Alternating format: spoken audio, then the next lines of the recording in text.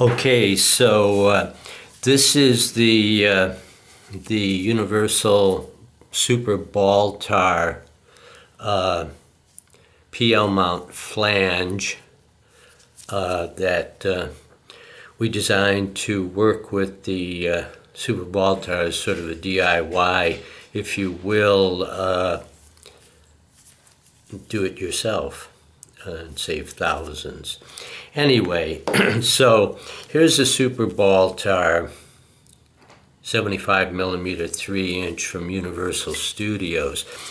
What we do first is set it at infinity and put a piece of tape there so it locks it out. Now this is a PL mount that utilized the BNCR mount that was done by Universal.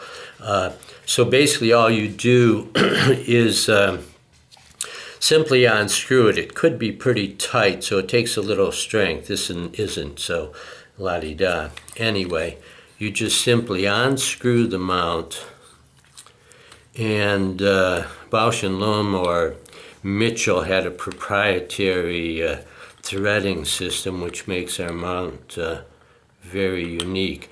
So you remove the Universal Studio Mitchell piece and you simply take our film production system piece. Notice the threads, it's proprietary stuff, and this was a R35 mount. You can see where they milled off that, and you'll have to have that done or we could do that for you, mill off the three things.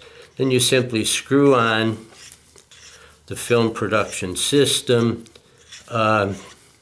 thing, and you get it pretty snug, and then you simply put it on your camera to get it in infinity focus. We'll show that procedure.